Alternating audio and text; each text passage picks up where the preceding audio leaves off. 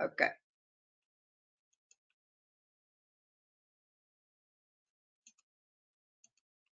Good morning, everybody, on this cold Monday morning. So let's get started. It seems as if most people are in. There are a few people joining. Let's wait a minute or two and just let the last ones join with us.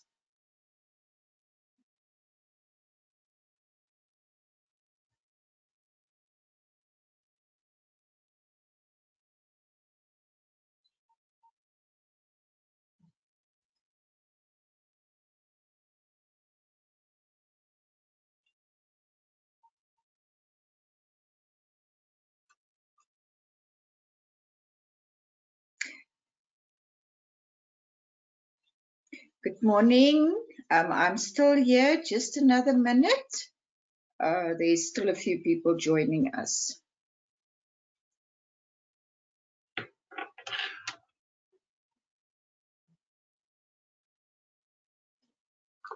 Right, it seems everybody is in.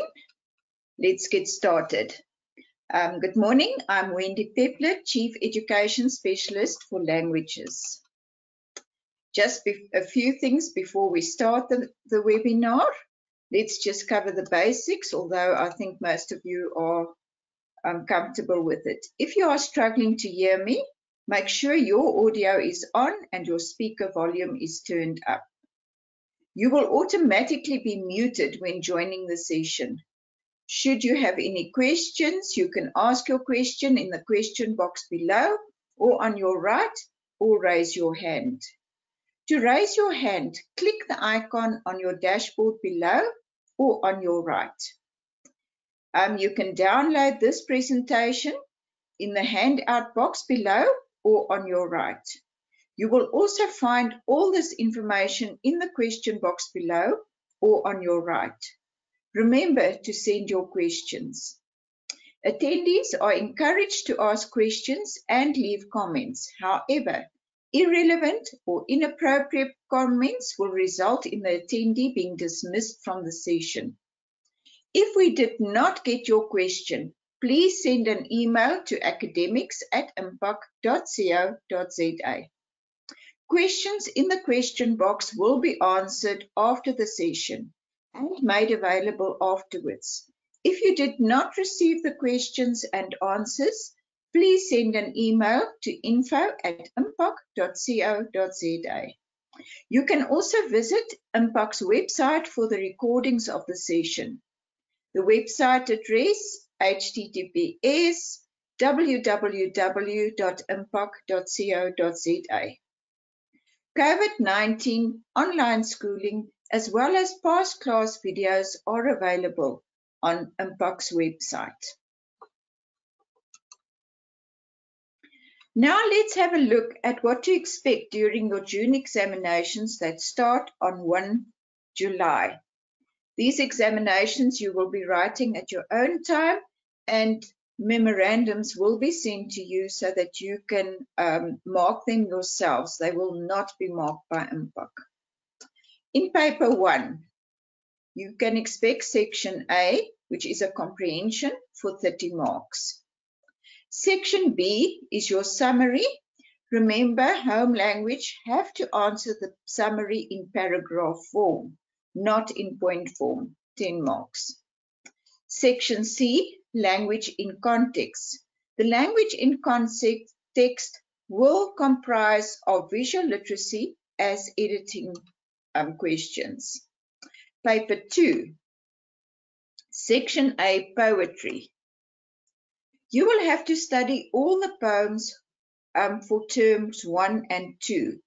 You will receive 4 questions, 4 prescribed poems, of which you have to answer 2 questions. That will count 20 marks, 10 marks each. Question 5 is an unseen poem for 10 marks. That is compulsory. Section B, your novel. Question 6 is contextual questions for 25 marks. Question 7, a literary essay for 25 marks. These are both compulsory. Paper 3. Section A is an essay for 50 marks. And section B, you have to write 2 transactional texts, each counting 25 marks.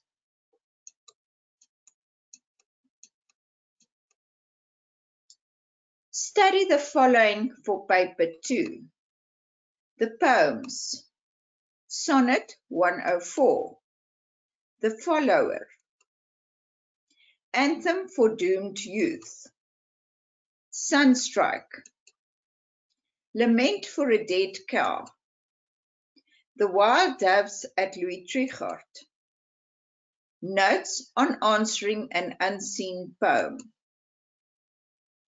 Your novel, The Great Gatsby. Study the entire novel as well as all your study notes in your study guide. You can have a look at the webinar I did about The Great Gatsby. If you study those notes, you should be able to answer any type of essay question.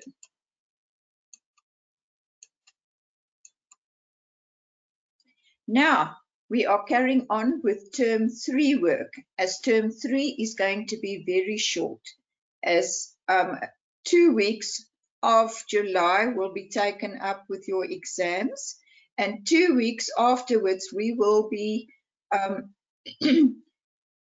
giving time for lessons on your examinations to answer questions that you did not understand.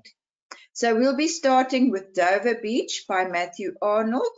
You will find it on page 70 in your study guide. While you are trying to page to this page, I just want to mention the webinar is not slow enough for you to take notes. But as I said in the beginning, you can download this presentation. So if you want to download it now, you are welcome. What is Dover Beach about?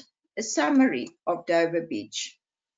The speaker of Dover Beach is with his partner on the coast of England. France and England are so close to each other that lights can be seen at night from some places. Standing at a window, the speaker looks out towards Calais in France. He sees the lights on the coast. The sea is quiet and calm. He calls his partner to look and listen to the sea. He then says that faith is fading from society like the tide from the shore. People no longer believe in God. He speaks directly to his partner, asking that they always be true to each other and to the world around them. He, however, warns that the world's beauty is only an illusion, as it is a difficult and troubled world. The structure of this poem. This poem is a lyric written in free verse. In other words, the meter and rhyme vary from line to line. Now, let's read the poem. The sea is calm tonight. The tide is full. The moon lies fair.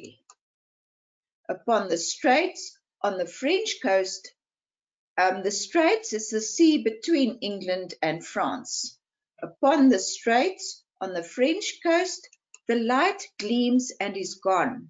The cliffs of England stand. Glimmering and vast out in the tranquil bay. Tranquil is another word for calm. Come to the window, sweet is the night air. Only from the long line of spray, where the sea meets the moon-blanched land. The moon-blanched land is made, the land is made pale in the moonlight. Listen, you hear the grating roar of pebbles which the waves draw back and fling at their return up the high strand. The strand is another word for beach. begin and cease, and then again begin. With tremulous cadence, slow. Tremulous means it's trembling. Cadence, with tremulous cadence, slow. There's a trembling rhythm of the sea. And bring the eternal note of sadness in. Eternal meaning everlasting. Stanza 2. Sophocles long ago. Sophocles was a Greek playwright in the earlier century. Heard it on the Aegean, and it brought. The Aegean is a part of the Mediterranean Sea lying between Greece and Turkey. And it brought into his mind the turbid ebb and flow. Turbid means cloudy. Ebb and flow means back and forth. In other words, the flowing away, the ebb tide, and the tide flowing back in, back and forth. Of human misery, sadness. We find also in the sound a thought, hearing it by this distant northern sea. The sea of faith was once too at the full, and round earth's shore lay like the folds of a bright girdle furled. Girdle is a belt around your waist, and furled, rolled around. But now I only hear its melancholy, long withdrawing roar. Melancholy means sad. Retreating to the breath of the night wind down the vast edges drear, vast edges huge and drear lonely, and naked shingles of the world. Shingles are the small beach stones. Ah, love, let us be true to one another, for the world which seems to lie before us like a land of dreams. So various, so beautiful, so new, various, mixed, diverse, hath really neither joy, nor love, nor light, nor certitude, certainty, security, nor certitude, nor peace, nor help for pain. And we are here as on a darkling plain. Darkling when it's becoming dark, in other words, nighttime.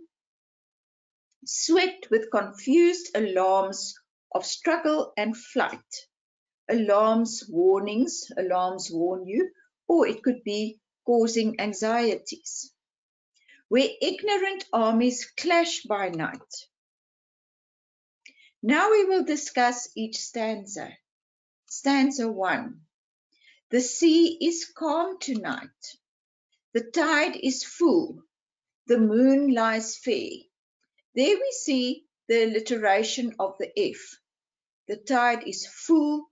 The moon lies fair. Upon the straits on the French coast, the light. Let's look at lines 1 and 2. The sea is calm tonight.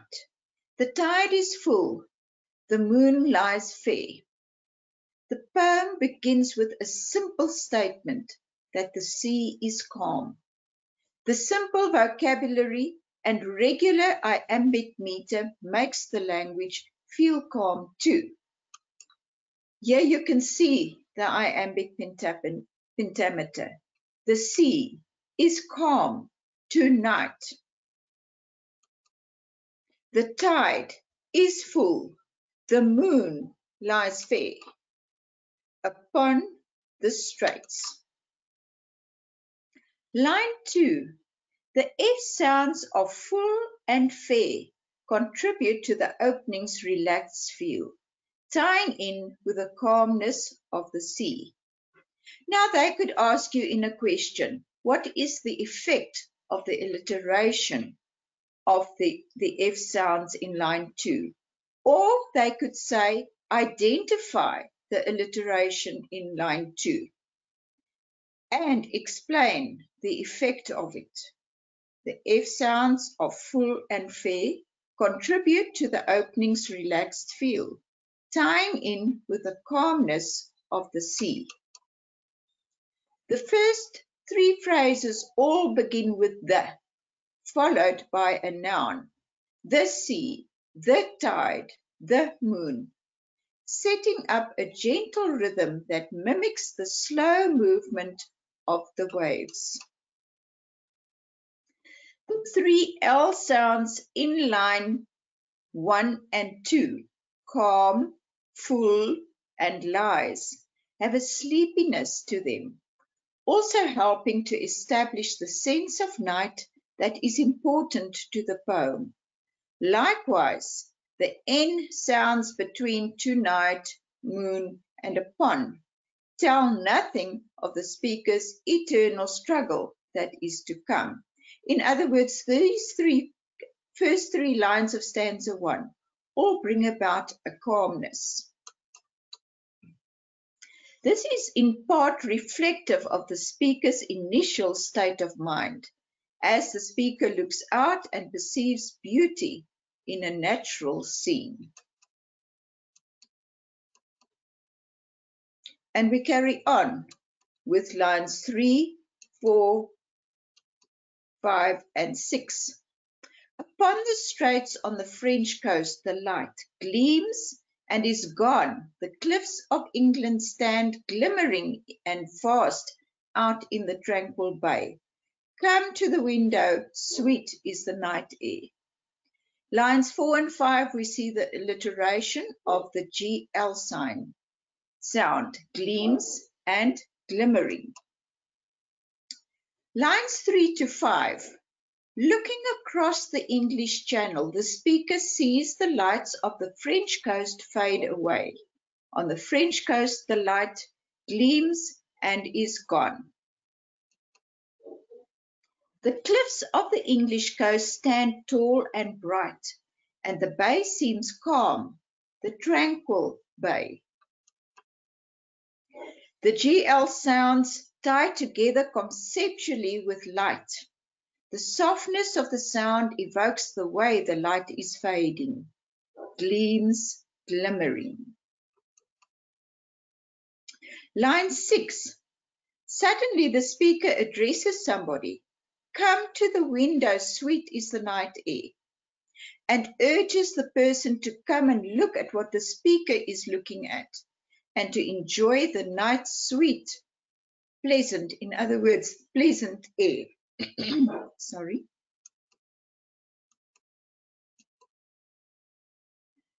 Still stanza 1. Only from the long line of spray, where the sea meets the moon-blanched land. Listen, you hear the grating roar of pebbles which the waves draw back and fling at their return up the high strand. Begin and cease, and then again begin, with tremulous cadence slow and bring the eternal note of sadness in. Lines 7 to 8. The speaker senses something is not quite right. Only from the long line of spray where the sea meets the moon-blanched land, and describes the spray where the water meets the moonlit land, where the sea meets the moon-blanched land. Lines 9 to 11. The speaker tells the other person to listen.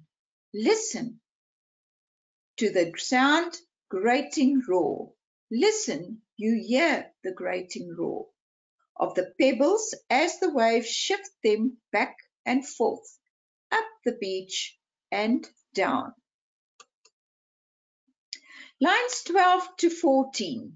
Begin and cease, and then again begin, with tremulous cadence slow and bring.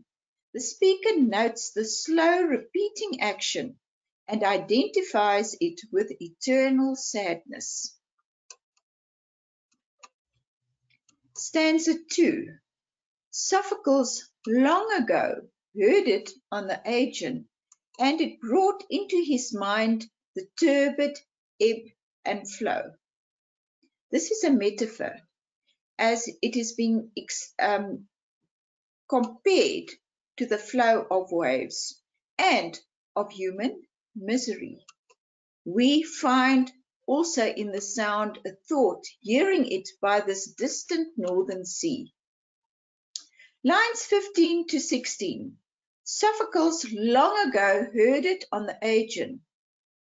The speaker thinks about the ancient Greek playwright Sophocles and imagines Sophocles hearing the same sadness in the Aegean Sea as he now hears on the English coast. Line 16 to 18. Heard it on the Aegean, and then specifically, and it brought into his mind the turbid ebb and flow of human misery. Sophocles, in the mind of the speaker, compares the sad sound of the waves to the general sadness of humanity. That is your metaphor, which moves like the waves. Lines 18 to 20. We find also in the sound a thought, hearing it by this distant northern sea. The speaker then notices another thought that comes with the sound of the sea. Stanza 3. The sea of faith was once too at full and round earth's shore lay like the folds of a bright girdle filled, but now I only hear its melancholy long withdrawing roar, retreating to the breath of the night wind down the vast edges and naked shingles of the world. Now, if we look at lines 21 to 23, we find a metaphor, we find alliteration of the F sound, full, folds, furled, and we find a simile, lay like. In other words, we see the sea lay like the folds. The speaker describes religious faith as the sea that once was full like the tide. This is where you find the metaphor. At that time, it reached around the earth like a girdle. There we find the simile. The F sound in faith, full, folds, and furled suggests the way the sea of faith used to be full, creating a sense of abundance and also comparing it to the way faith used to reach far around the world. Here you could be asked the question, identify the figures of speech or sound devices found in lines 21 to 23. And you will, in this one sentence, be explaining all three.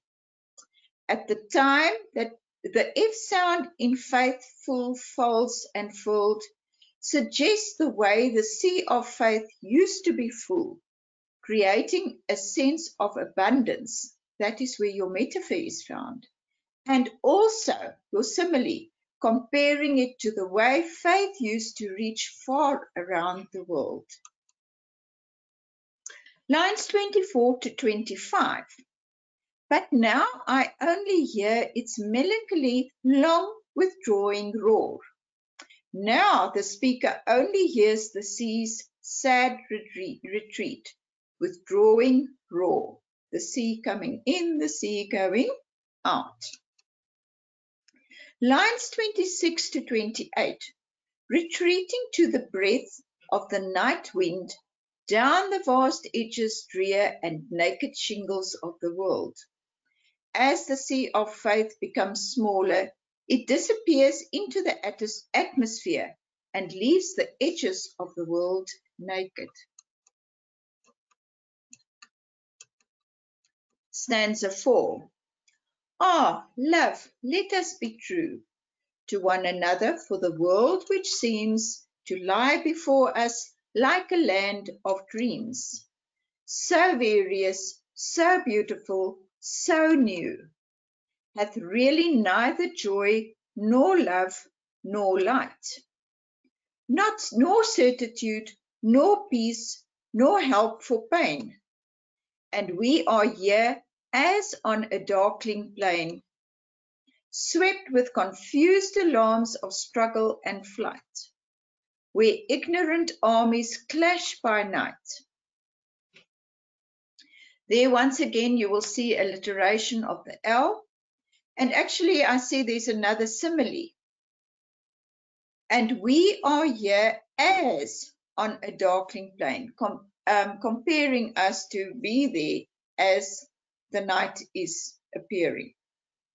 The speaker addresses the companion as love and states desperately that the two of them need to treat each other with honesty, be true, and authenticity. In other words, love, let us be true, let us be honest. Lines 30 to 33. To one another, for the world which seems to lie before us like a land of dreams. There we also have a simile. So various, so beautiful, so new, hath really neither joy nor love nor light. Sorry. The world, although it has a dream-like quality of variety, beauty, and newness, doesn't actually offer joy, love, or clarity, light, clarity. This is emphasized by the alliteration of the L, which plays on the double meaning of the word lie. To lie before us. There's a double meaning. Before I carry on with the notes, you can lie down. In other words, this lies before us. But this lie is actually, it's so beautiful, but there's neither joy nor love nor light. So beautiful, so actually there's also a lie in telling a fib. Neither can it provide certainty, peace, or relief from pain. Line 34. Line 35 to 36. The speaker compares the collective situation to standing on a flat and dark piece of land, which is caught up in the chaos of fighting. Here, battles between unknowing groups continue under the cover of darkness. The form of the poem. Dover Beach has an unusual form. The poem is highly irregular and does not fit in any specific poetic form, and as such is considered free verse. You would also have noticed that the stanza lengths are not the same. The poem consists of 4 stanzas, each of different length. Stanza 1 has 14 lines. Stanza 2 has 6 lines. Stanza 3 has 8 lines. Stanza 4 has 9 lines. The use of stanza breaks follows the most significant developments in the speaker's mental journey, with each stanza focusing on a coherent set of thoughts. Stanza 1 deals with the speaker's initial experience on the beach. Oh, there's a spelling error, sorry about that, which shifts from calmness to disquiet brought on by the sound of the moving pebbles. Stanza 2 introduces Sophocles as the speaker imagines ancient Greece and believes that the tragic playwright must have experienced the same sort of pain and doubt that the speaker is experiencing now. Stanza 3 develops the specific reason why the speaker hears such sadness in the sound of the sea, the loss of faith. And stanza 4 finally tries without entirely succeeding to build a defense against the future faithless world by professing the value of authentic love.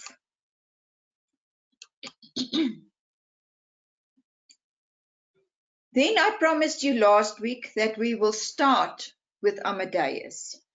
But I haven't started with the reading of Amadeus because I am hoping that after this session you will all go and read Act 1. The play in a nutshell. What is this play about? As an old man, Antonio Salieri calls on the audience. You will find when he calls on the audience, they are the ghosts of the future in the play, to witness his confession about his rivalry with Wolfgang Amadeus Mozart and his determination to destroy this brilliant composer. By means of flashbacks, Salieri takes us back to scenes in the last 10 years of Mozart's life from the time he met the 25-year-old at the court of the Emperor Joseph II in Vienna until Mozart's death. Salieri's jealousy of Mozart's music, which he describes as the voice of God, becomes an obsession to him. His attempts to block Mozart's career are so successful that Mozart dies penniless. Not even that can soften Salieri's heart, and 32 years later, he confesses to the ghosts of the future, not because he wants forgiveness, but because he wants to gain himself lasting infamy as Mozart's killer. This is because he never became as famous with his music as Mozart had. The characters. Wolfgang Amadeus Mozart. He was born in 1756 and died in 1791. He was born in Salzburg, Austria.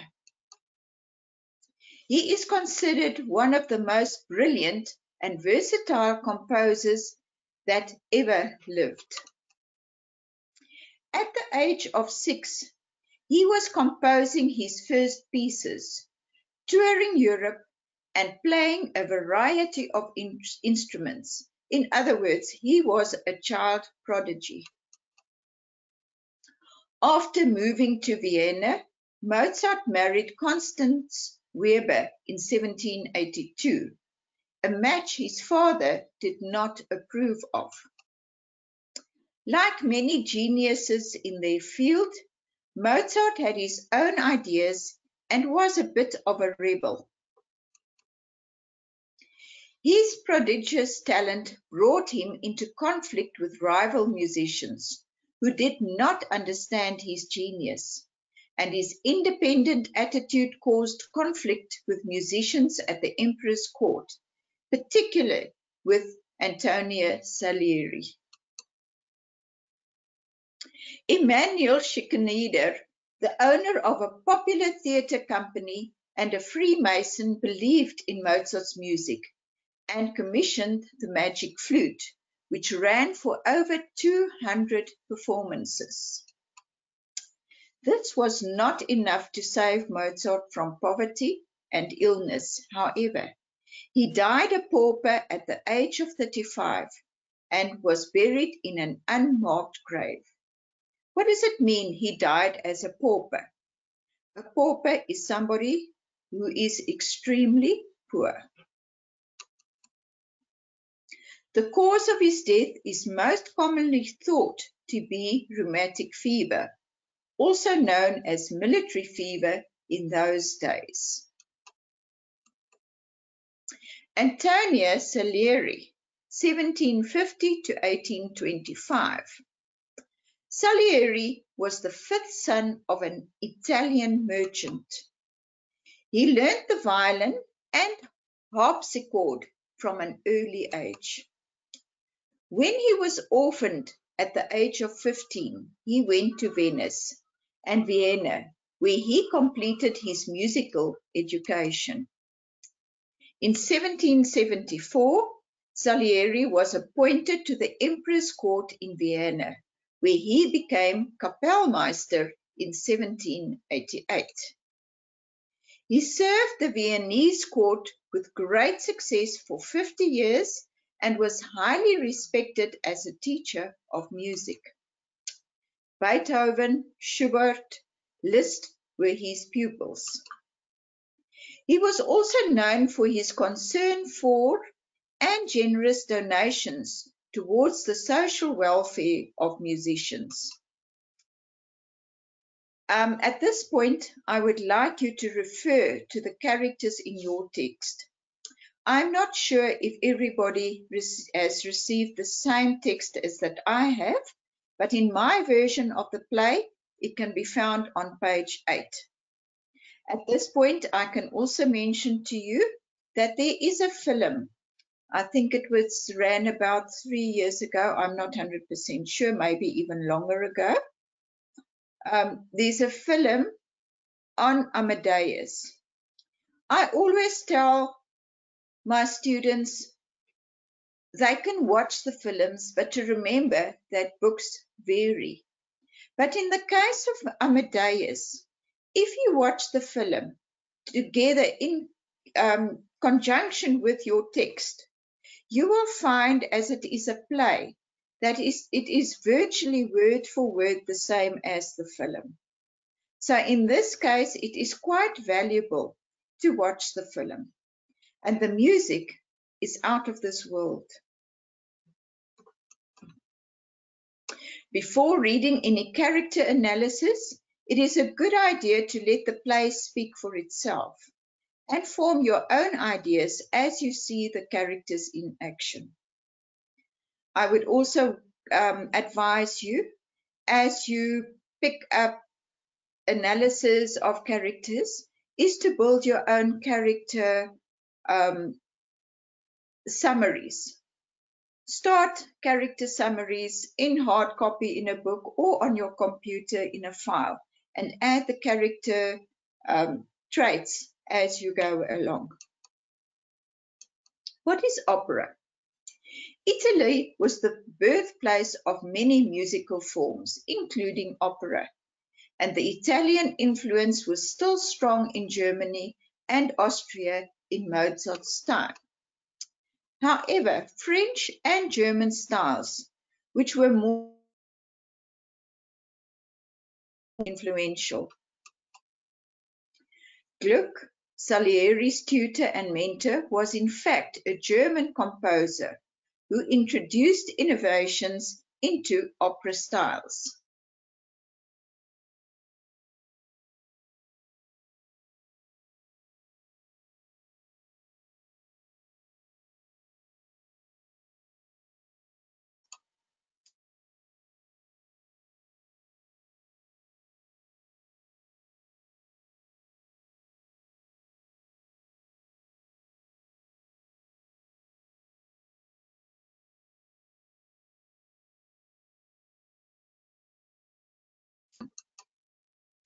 Operatic forms and terms occur throughout the play, and you will find explanations of these in the lessons. Freemasons. Freemasons are mentioned in this play. In the play, Van Swieten is a Freemason, and he invites both Salieri and Mozart to join his lodge. The Freemasons' organization dates to medieval times, when masons, stonecutters, formed themselves into guilds, just as other craftsmen did. In other words, they were all stonecutters. By the 17th century, the Freemasons Guild admitted men of wealth and social status and became a society which promoted fraternity, equality, and peace.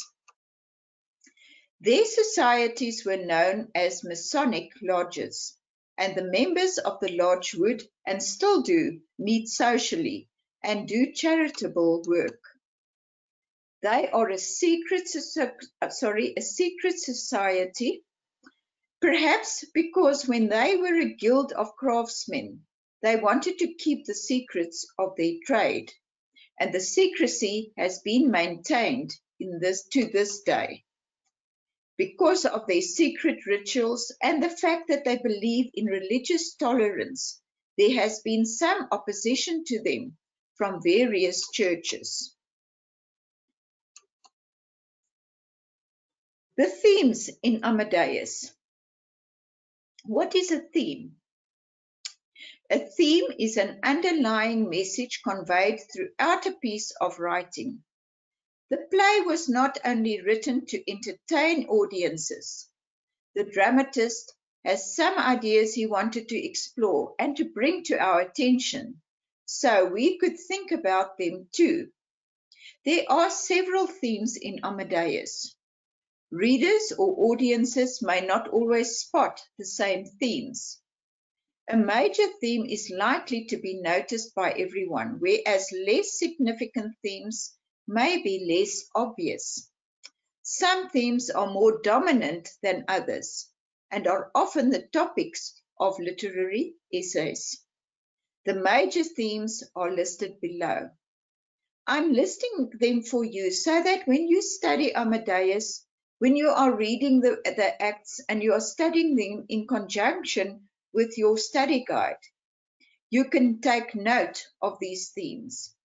And as I have suggested you do with the characters, as you read and you take note of themes, make note of the themes and start a section on the various themes. This will definitely help you in writing literary essays.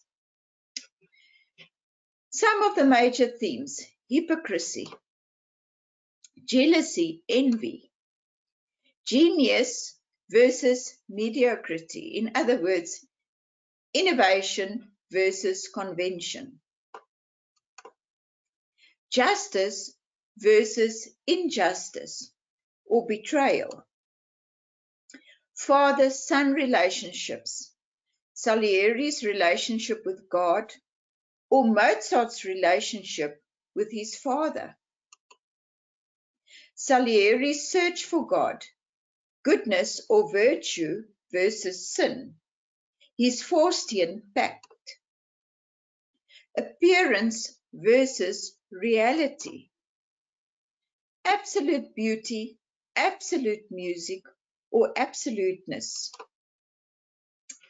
If you have any questions, you can place them in the box below. And if you have not been able to do this before the session closes down, you can send us these questions to academics@impact.co.za. I just want to remind you that you can download this presentation from the box on the right, or you can find it on our website. If you are not registered with Impact and would like to do so, contact us at info@impact.co.za. Thank you for attending this webinar. I hope you found it informative and that it will help you with your studies. Till next time, goodbye.